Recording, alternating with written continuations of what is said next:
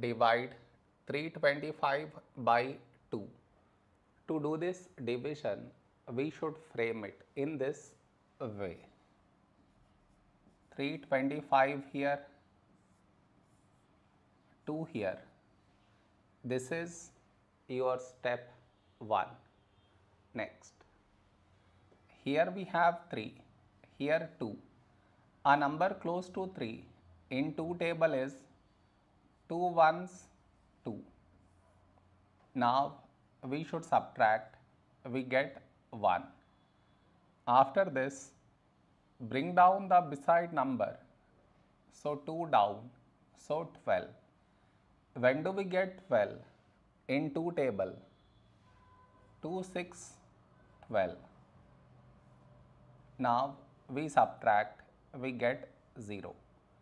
After this, bring down the beside number, so 5 down, so 5. A number close to 5 in 2 table is 2 twos 4. Now we subtract, we get 1. No more numbers to bring it down, so we stop here. This is our remainder, this is our quotient.